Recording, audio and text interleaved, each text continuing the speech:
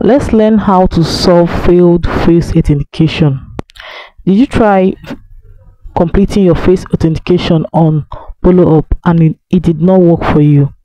There are reasons why your face authentication will fail on Boloup.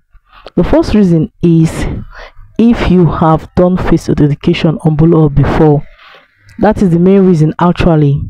If you have done Boloup face authentication before now, you cannot do more than one face authentication on Boloup. So if you wish to have more than one account on Boloup, what you have to do is to use different face. Ask your neighbor, ask your friends, ask your relative, any of them, to help you with their face for the face authentication.